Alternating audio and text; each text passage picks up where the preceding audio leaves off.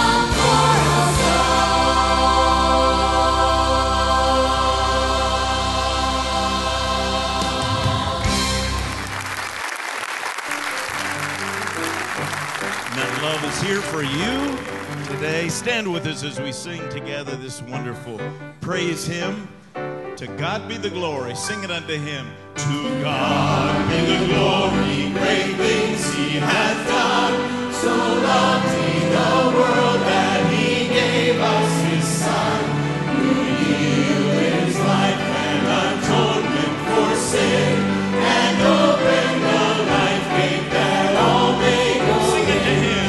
Praise the Lord, praise the Lord. Let the earth hear his voice. Praise the Lord, praise the Lord. Let the people rejoice. Oh, come to the Father through Jesus the Son, and give him the glory. Great things he has done. Praise the Lord, praise the Lord. Let the earth hear his voice. Praise the Lord, praise the Lord.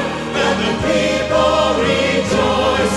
Oh, come to the Father through Jesus the Son, and give him the glory. Great things he has done.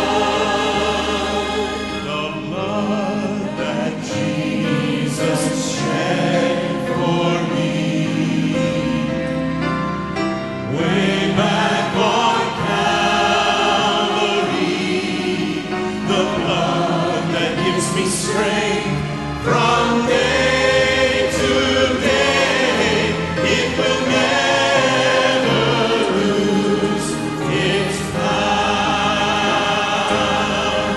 It reaches to the highest mountain, and it flows to the lowest valley.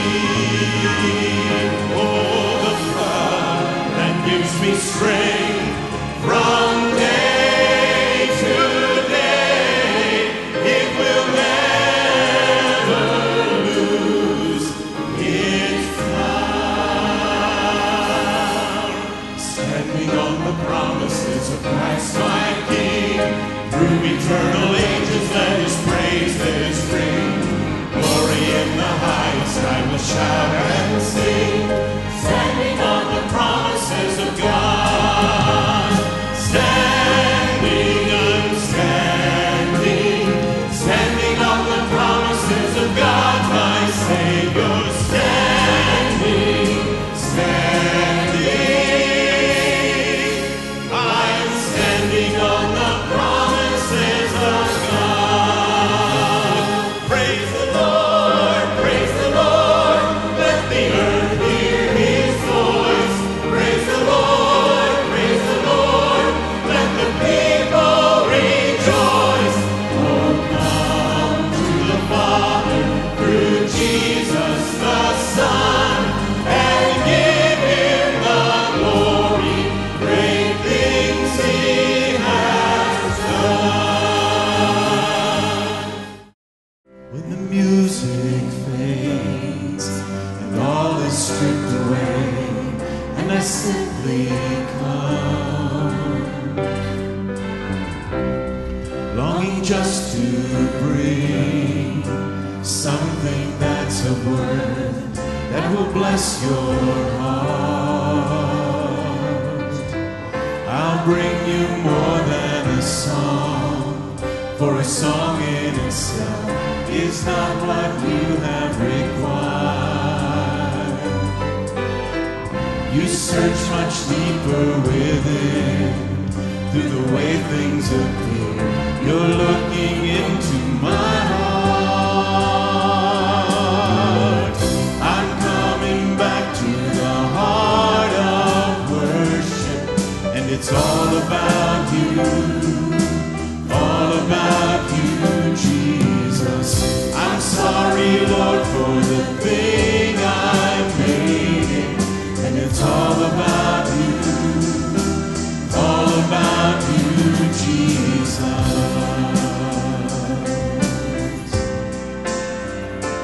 My Jesus, I love thee. I know thou art mine. For thee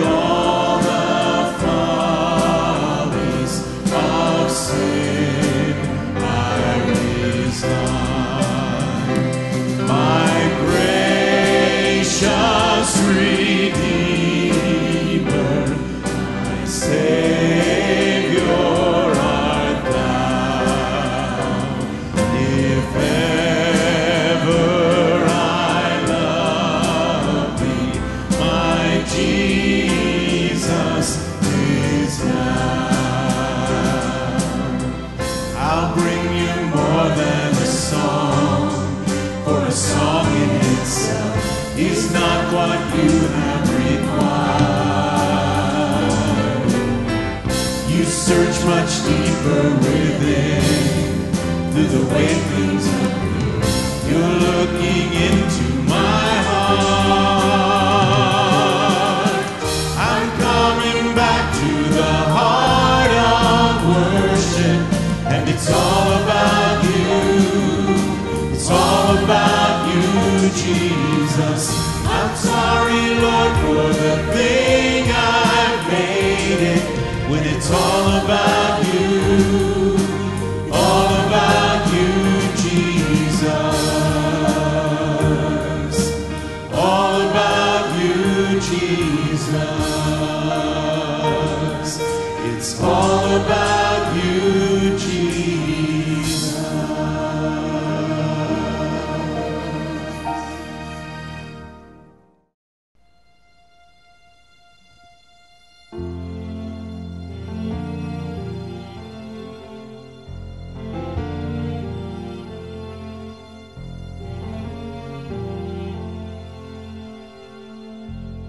Every time I left His mercy, for the path of my own sin is washed away by the blood of Jesus.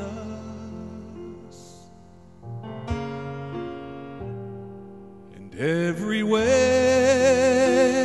I ever failed Him, time and time again, is washed away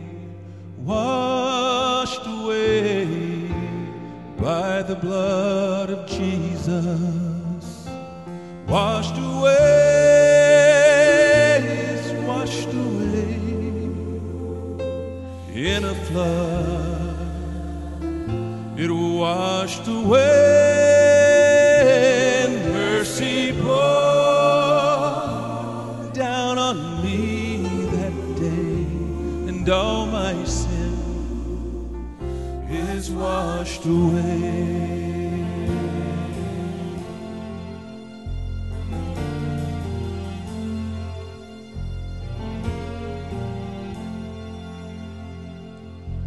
Every struggle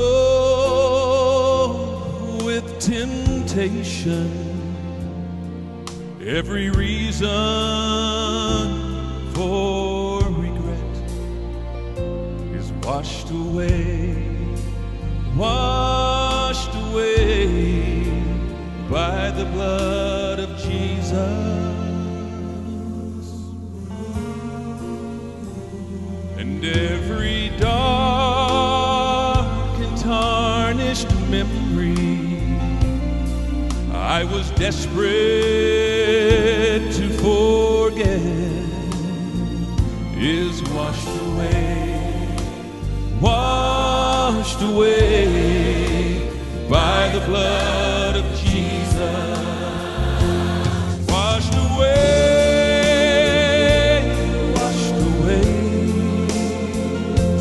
in a flood. It washed away, and mercy poured down on me that day, and all my sin was washed away. Oh, precious is the flow that makes me white as snow. No other fount I know, nothing but the blood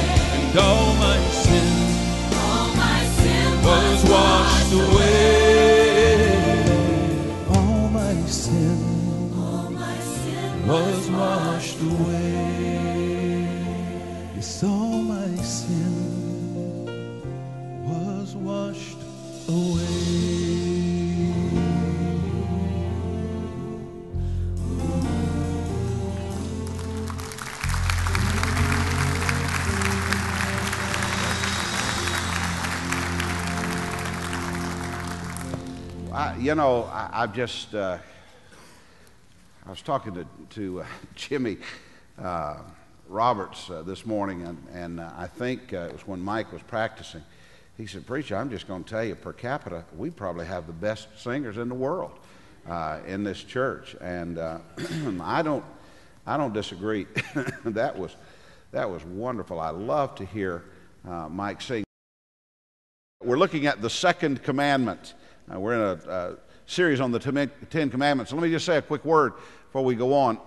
That Wednesday night Bible study, I am absolutely blown away at your response to Wednesday night Bible study. We had a huge Bible study crowd the first Wednesday, had an even larger Bible study crowd last Wednesday as we did part one of 3 messages on Islam. And this week we're going to bring part 2, the message of Islam. And let me just tell you, and I don't know if she's in here, I'm a little afraid to say, since I called a while ago and got a wrong number. Oh, there she is, Nicolette. Nicolette, I am bringing to the service Wednesday night a glossary of terms, if you will, and of what we did the week before. So you'll have all of those terms on a piece of paper, and that should be of help to you. But we're studying on Sunday mornings the 10 Commandments. The noted filmmaker Samuel Goldwyn didn't know the correct plural of the word mongoose, and he needed 2 of these animals for a scene in a production that he was doing. So he asked his secretary what word he should use, and she didn't know either. And so he thought for a minute, and then he said, "Okay, take a letter to the San Diego Zoo and have it read, 'We'd like to rent a mongoose for use in a motion picture. And while you're at it, send us another one too.'" I think I love that. That's very inventive, is it not? There are different ways of saying the same thing. The Second Commandment seems to be a restatement of the First Commandment, but it's really not. It's not just another way to say the same thing. There may be the same sentiment, but it's not the same thing. The Second Commandment is only possible when one believes in God and makes an effort to worship Him. I want you to take a look at Exodus chapter 20 and verse 4, if you will. "You shall not make for yourself a carved image or any likeness of anything that is in heaven above, or that is in the earth beneath, or that is in the water under the earth. You shall not bow down to them or serve them, for I, the Lord your God, am a jealous God, visiting the iniquity of the fathers on the children to the 3rd and 4th generation of those who hate me, but show steadfast love to thousands of those who love me and keep my commandment." This commandment forbids the creation of or the allowing for anything to be used in aiding the worship of God as a representation of Him. If you said, "I'm going to drive a post in the ground, and the post in the ground is going to represent God, and this is where I will bow to pray, and I will bow to the post, but the post is not God, it's a representation of God," that's covered in this Second Commandment. That is idolatry according to the Second Commandment. The First Commandment forbids anything to, by emphasis or design, to become a god to us. And the Second Commandment forbids anything to represent God for us. An idolatry command is what this is. I never thought much about idolatry. Growing up in the South and living in a preacher's home, I just didn't think much about idolatry until I visited Costa Rica the first time, and this has been many, many years ago. I don't know, could have been as many as 30 years ago that I visited Costa Rica the first time. And in the town of Cartago, there's a cemetery where some kind of idols, there's some kind of idol is at every grave. And in some cases, the graves themselves have become an idol or a shrine. They become places where people go and they pray at the shrine as a representative of the God that they pray to, or of God who they pray to. Now, the reason for this is that the basilica, or the most important Catholic church of the country, is in the town where the cemetery is located, the town of Cartago. In the church, there are many images at various prayer stations, or stations of the cross, you may refer to them, prayer stations in the church, and it's like much like you'd see in Catholic churches here in America, in Catholic churches here in Tallahassee. However, in Costa Rica, as is in much of the rest of the world, Catholicism is at another level. And if some of you are Roman Catholic or you come from a Roman Catholic background, I'm going to say this to you, and I'll probably say it again because we will look at Catholicism in our World Religions series on a Wednesday night. But I say this to you, and I say it with a true heart of love, that the representation of the Catholic Church in America is vastly different than it is in other parts of the world. It may be very similar in Canada, I don't know. But in Mexico, in Spanish-speaking countries, in third world countries, it's very, very much different. In the Carthago Basilica, one room is filled with gold and silver charms, sacrifices that are offered to the place in the basement of the church where people go and they pray at a rock. And they pray at a rock because a little girl was said to have seen the Virgin Mary standing on that rock. And that's what you're looking at behind the bars is a rock, and on that you may or may not be able to distinguish a very small statue, and that is of the Virgin Mary. There are charms made in the shapes of arms and legs and hearts and heads and so on as a sacrifice offered to the Virgin on the rock for a needed miracle. Now, with no intention of unkindness, folks, none whatsoever, this is the very thing to which the Second Commandment is speaking.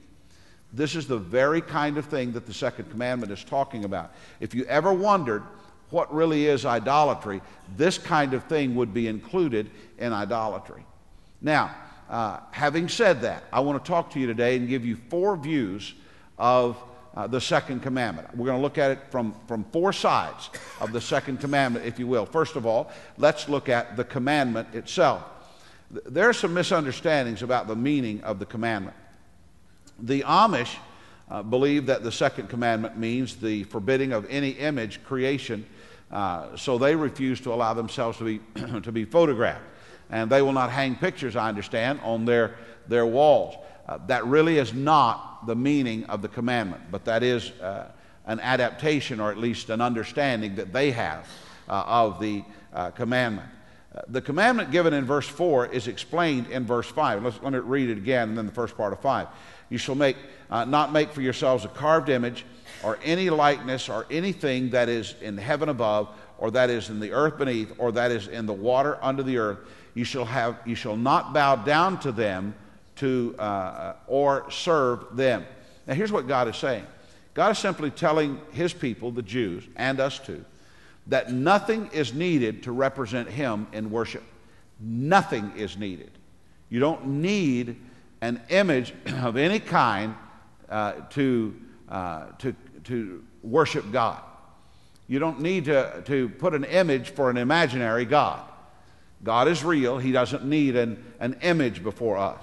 Now, there are 2 ways that idolatry is committed: making an image as a representation of God, or making the image God itself. And God has expressly forbidden both of these things.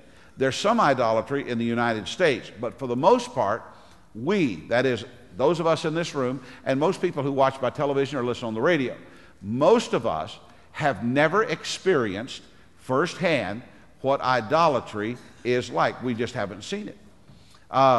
In fact, you may find symbols of idolatry being used as decorator items in homes because of a shallow understanding of idolatry. Now, again, I'm not trying to give your home an extreme makeover, but I'll just tell you, I don't have any kind of a Buddha in my home. I just don't. I mean, you know, when I was younger, it was kind of a fad to have these little miniature Buddha statues, and they were in rooms all through colleges. And you remember that, Larry? They're all over the place. And I never got one. And I don't want one. And the reason is because I don't want anything that remotely appears to be an idol in my home. As mentioned earlier, the Roman Catholic Church, idols are not prevalent in American churches like they are in third world countries, where it's more dominant there. So, the truth is that we just don't see it much here, so we don't think much about it. But we should think about it, because that is the second of the Ten Commandments, that we should not worship idols. Our frame of reference for what an idol is has become something much different over the past 8 or 9 years. And that's what our frame of reference is. It's American Idol. We don't think anything at all about American Idol. And that is not what the Bible is talking about. But that really has that's kind of the way that if I said, complete this sentence, blank idol, most people would say American Idol. And because it has lost its connotation with the Second Commandment. But folks, the Second Commandment is as real as thou shalt not kill, and thou shalt have no other gods before me, and we should not worship idols. In addition to the simple and straightforward command, why is the worship of an idol or the use of an object to represent God in worship, why is that wrong? I want to give you 3 reasons that is just flat out wrong, okay? To worship an idol or to have an object in order to worship God. It's wrong because it's unscriptural. It's just totally, flat out unscriptural. Jesus himself told us how to worship the Lord. Here's what Jesus said in John chapter 4 and verse 24.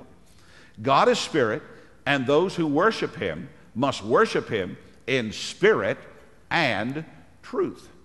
That's the way that we worship God.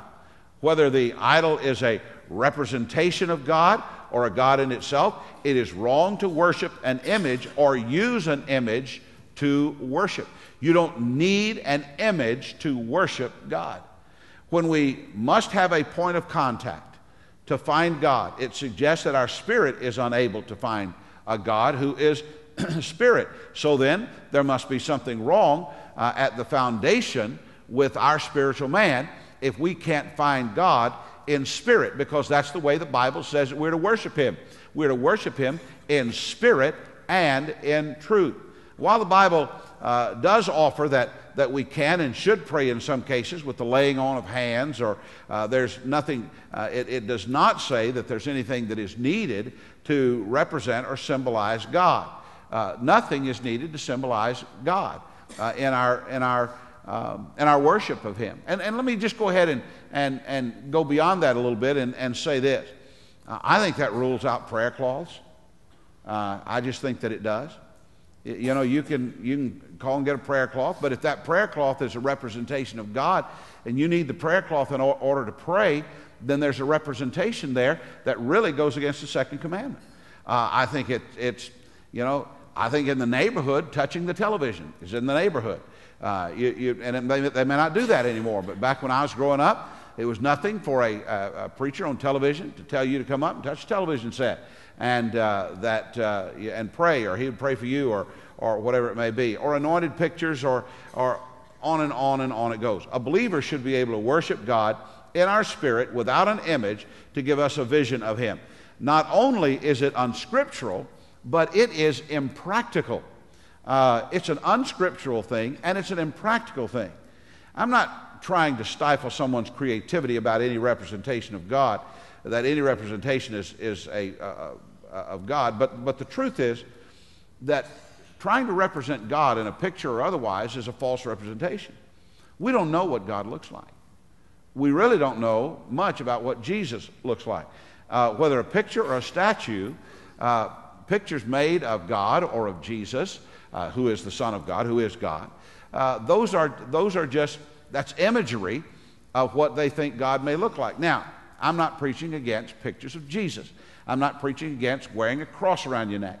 I'm not preaching, I'm not preaching against symbols of our faith. You know, a fish on your back window, a cross. I'm not preaching that. That is not the issue. What I'm saying is that if we have to have something tangible like that in order to worship God, then we've missed it. We've really missed it, because we're to worship him in spirit and in truth. Now, back to the thing about the pictures and all that. You know, we don't have a picture of Jesus in our house. We just don't. Now, I'm not saying that if you've got one, you ought to go take it down. But the truth is, I've always been a little uncomfortable with them. I just have been. And I think it goes back to this guy that was in our church in Nashville. I went to see him, and they were nice people, good people, but they were just different. You know, there was a different tune playing, you know. There was just a different thing going on. And so they invited us to come over to their house one time, and Jan and I went over there, and he I won't use his name because Facebook is too easy to find people now, but this guy this guy took me in the living room, and he wanted to show me something. He said, I want to show you something, preacher. I said, all right, man, let's see it. So we went in the living room, and he had this concave picture of Jesus. You ever seen one of those? A concave picture of Jesus, and his eyes, it was like going to the Haunted Mansion, you know, at Disney World, and you ride around, and those ghosts are, and they're looking at you as you're going by, you know. Dude, it wore me out now, I'm here to tell you. And I walked in there, and as soon as I walked in the room, Jesus was on me. He was.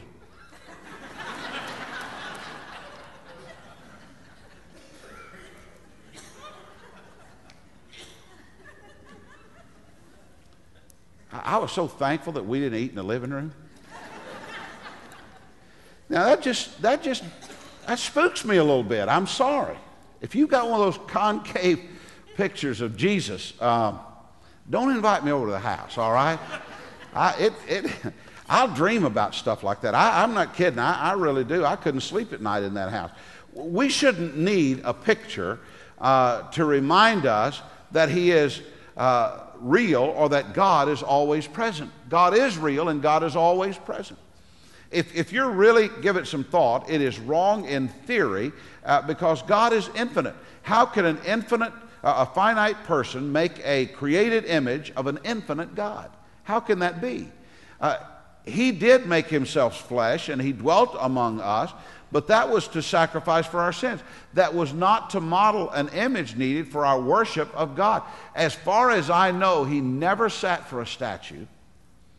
He never sat for a sketch. As far as I know, he came, he walked this earth sinlessly. He died on the cross for our sins, rose again the third day, and nobody got a picture of it other than the recording in the Word of God. And so it is simply impractical to make God a graven image. Here's the third thing. It's illogical. I mean, it just doesn't make any sense. What makes us think that something can be made with hands or accomplished in life worthy of our veneration? What is it that you can make that is so wonderful that you could actually worship it? That's how illogical idolatry is. The frame of reference most of us have is Buddhism, where there's a statue of Buddha representative of the enlightened teacher of Buddhism, and that becomes the object of worship, prayer, and sacrifice. We see it, but we don't. We see it, but we don't get it. And folks, there's nothing to be gained from worshiping an idol, whether it is Buddha, a golden calf made by the children of Israel in the wilderness, whatever it is. It is anti-Second Commandment. How many of you ever watch The Amazing Race? You ever watch that program, The Amazing Race? My wife likes to watch that, and she's got me watching it, and it makes me nervous, to tell you the truth. It just makes me nervous to watch those people run all over the world and all that kind of thing. But one of the things at The Amazing Race is that, and I remember this, was there was one year where a Christian woman, they went to some temple, and I don't remember what it was, and it may or may not have been a Buddhist thing, I don't remember. But they went, and part of their assignment was to offer up certain gifts to the idol of that temple. I don't know if you ever remember that or not, but there was a Christian woman who was having a real hard time with that. And the reason she was because of the Second Commandment. Now, folks, that really ought to be the way that we view this thing. There ought to be something inside of us that says, you know what, that's a little too idolatrous for me. I don't need to do this. That's a little too much like idolatry. Whether it's from a country on the other side of the earth or someplace in our backyard, we need to be able to recognize and avoid and stay away from idolatry of any kind.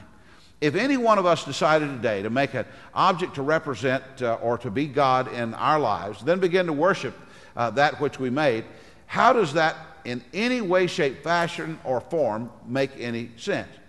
Some say that the worshiping an invisible God makes no sense. But I will tell you this, it makes more sense to me to worship a God who is greater than me, a God that I cannot see, than to worship something that I made with my hands.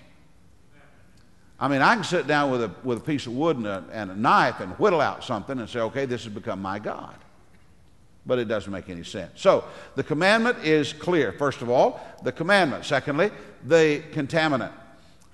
In verse 5, you shall not bow down to them or serve them, for I, the Lord your God, am a jealous God. Now, to worship an idol or make someone or something an object of worship is to contaminate the worship of the true and the living God. It is easier than you might think to idolize rather than normalize the common things in life. It's very easy to get all flustered at celebrity. It's very easy to get all beside yourself at celebrity and even to idolize celebrity. Several years ago, coming back from Colorado, we had we were getting on an airplane, I think in Atlanta, coming to Tallahassee, and Deion Sanders was on the airplane. Sat, I guess, sat one row or two rows in front of me, something like that.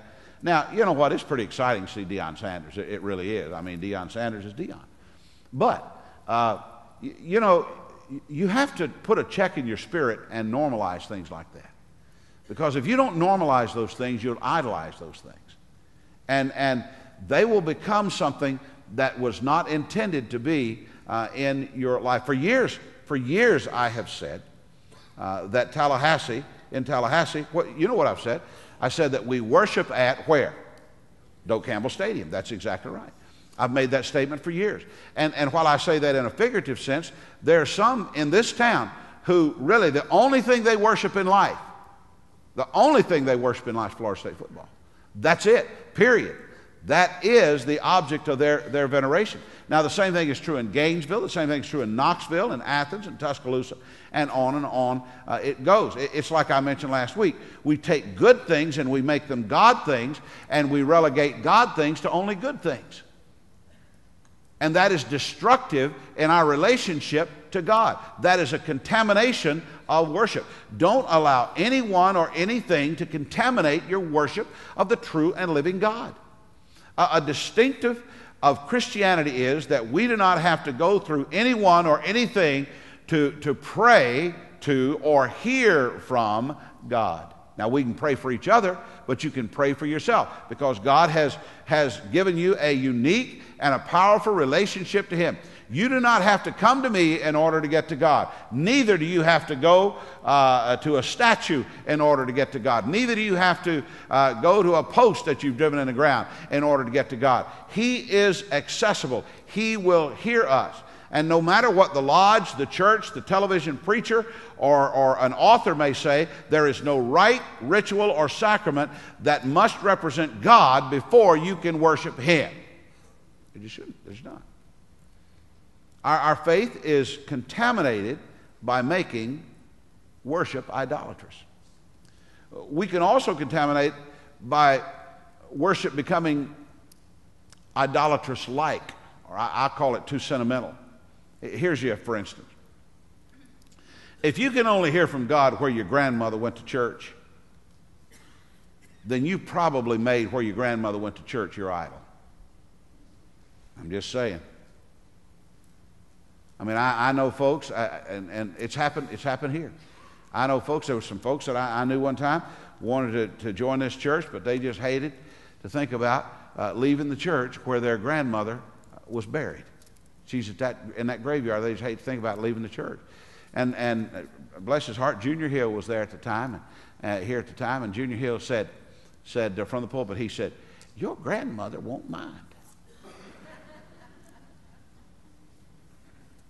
But sometimes though that's not overt idolatry, it's idolatrous-like. Can you understand that?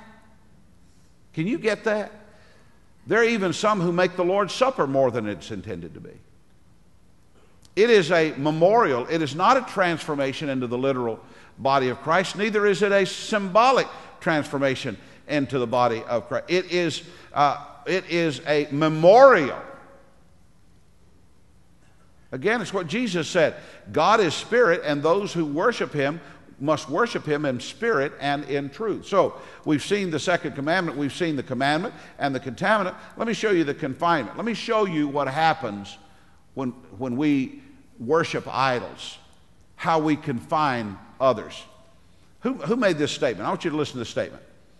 We cannot mortgage the material assets of our grandchildren without asking the loss also of their political and spiritual heritage. We want democracy to survive for all generations to come, not to become the insolvent phantom of tomorrow. Personally, I do not feel that any amount can be properly called a surplus as long as the nation is in debt. I prefer to think of such an item as a reduction on our children's inherited mortgage. You know who said that? How many of you think you know who said that? Raise your hand. You think you've got an idea who said that? How many of you think it's Ronald Reagan? Would you raise your hand? Think it sounds like Reagan. It's not. These were the words spoken by President Dwight D. Eisenhower on January the 7th, 1960, in the State of the Union address. When President Eisenhower began his first term as President of the United States in 1953, he was greatly concerned because the national debt was around $260 billion in 1953.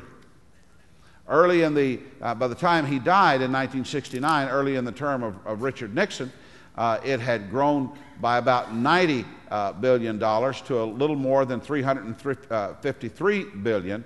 And this was during the peak of the Vietnam War, and quite honestly, the bills that Lyndon Johnson left behind for the Great Society program that he did. It took 200 years for our national debt to grow to $1 trillion. It took 200 years of our country for it to grow to $1 trillion. Now, you remember the bicentennial birthday of our country. You know, not all that long ago, really. It is now well over $14 trillion. Now, this is not an economic message. I'm making a point. We are confining our children and our grandchildren's future by what's happening with debt in this country. We are confining them. We are restricting them. With debt as it is, and if it continues, they will not enjoy the freedom that we know today. They just won't, or that we've always known. Now, I said that to say this. It is also possible to confine our children's spiritual future by modeling for them a misunderstanding and a misappropriation of what it means to worship the Lord. See the ramifications of overt or covert idol worship to future generations as seen in our text. Verse 5, you shall not bow down to them or serve them, for I, the Lord your God, am a jealous God. Watch this. Visiting the iniquity of the fathers on the children to the third and fourth generation of those who hate me. Now, without divine intervention, our children will become who we've made them to be. They just will. God gives stern warning to the children of Israel that continued in idolatry that he was going to carry over to their children the judgments that he would give to them for their idolatrous behavior. I'm just saying this. We have to think of the generations to come when we make the decisions of today. I am greatly concerned at the constraints that we are placing on our children's spiritual future. While it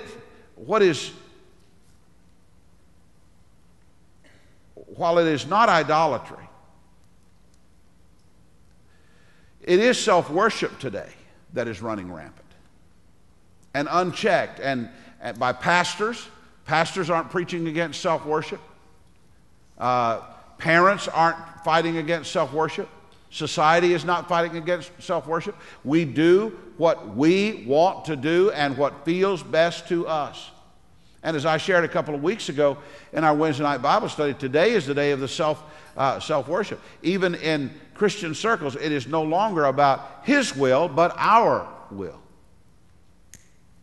It's very easy today for somebody to say, we've decided to do something, we just believe it's God's will. And could I just tell you this, that deciding to do something and then saying it's God's will doesn't make it God's will. And I should also say this, that God's will is an ominous thing. If God is moving you in His will from A to B, trust me, it is a big move. It is huge. The only reason that I came to Tallahassee 19 years ago was because God made an ominous move in my life. It wasn't because I decided to go to Tallahassee and say it was God's will. We have to come to that kind of an understanding, folks. In Nashville, I had a bird nest on the ground. I'll just tell you right now. My brother used to say I had a gravy train with biscuit wheels, and I did. I did. I'd started that church. You know, you talk about idol worship, those people almost made me their idol. Now, I came down here and everybody had gotten over that, but and it's never been a problem since. But the reality is, if you're not careful, you will make what you want your idol. Parents shamelessly indulge the whims, including the spiritual impulses of their children. And if God visits the iniquity of the parents on the children, what are future generations in store for now that we have decided on idolizing ourselves instead of worshiping God in spirit and in truth? You have to ask yourself that question and be very honest. So let's bring it to a close. We've talked about the commandment and the contaminant and the confinement. One more thing and we're done, and that is the commitment. Verse 6, but showing steadfast love to thousands of those who love me, keep my commandments. I know that we live in the day of God's grace, in the church age. But there is still a great deal of comfort in knowing that we can be faithful to God and He in return is faithful to us. You say, well, I think God's faithful to me no matter what. I agree with you. I agree with you. But I'm going to tell you something. When you're faithful to God, it's a lot easier to see His faithfulness to you. And the faithfulness, I'm sorry, but it's just multiplied. It's rather simple.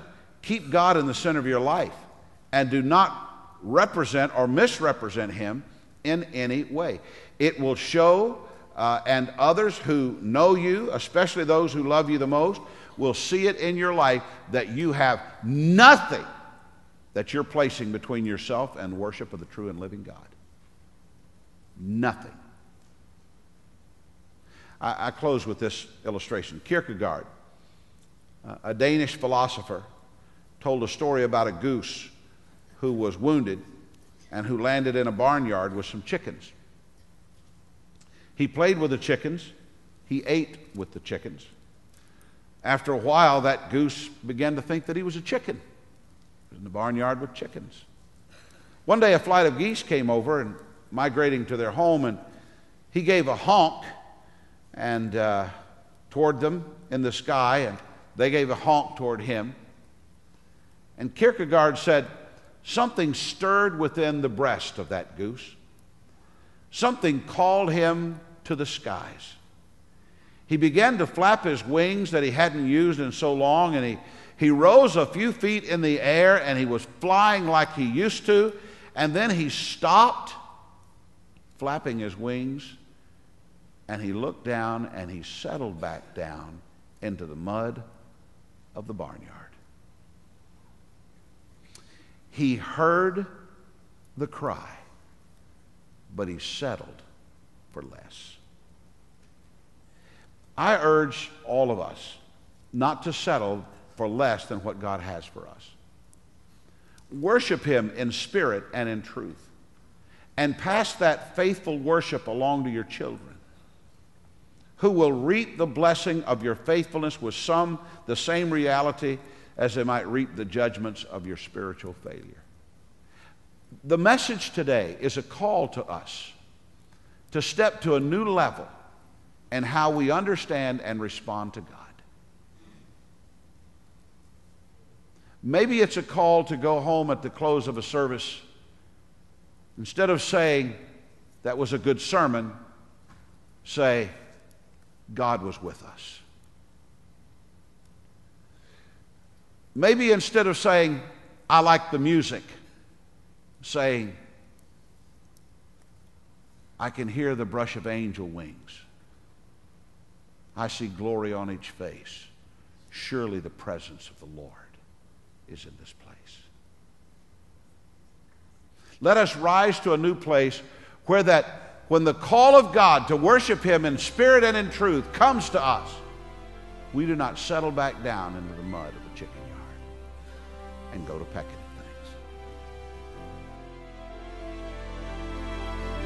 things. You have been watching the Family Bible Hour, a ministry of North Florida Baptist Church in Tallahassee, Florida.